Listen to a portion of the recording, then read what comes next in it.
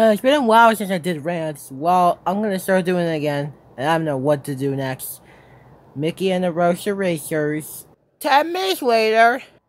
Done. Now time to watch it. Mickey and the Roadster Racers. What in the world? More like Dumby and the Dummy Losers. Oh my goodness, this show stinks.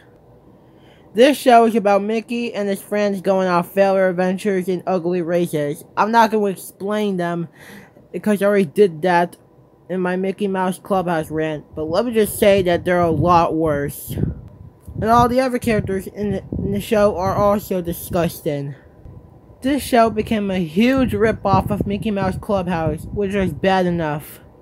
The animation is worse than Mickey Mouse Clubhouse, the characters are bad, and everyone else is also ridiculous.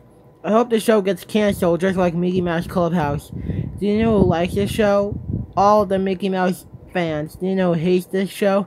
The Mickey Mouse haters. So forget Mickey Mouse Clubhouse. Mickey and the Roadster Racer, sorry, and the rant. Next rant, Teletubbies. And after that, Caillou. And after the Caillou rant, Team Umizoomi. Toe, get over here right now. Dear God.